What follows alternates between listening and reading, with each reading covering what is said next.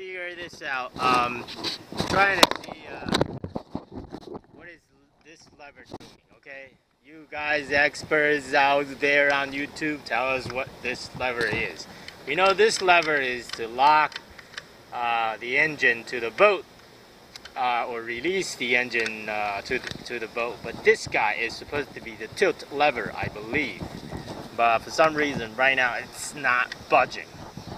So YouTube viewers out there, give us your expert opinion. This guy is a Yamaha engine, 9.9 horsepower.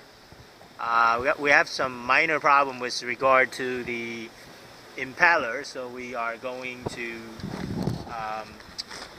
we're going to be doing replacing the impeller. Here is the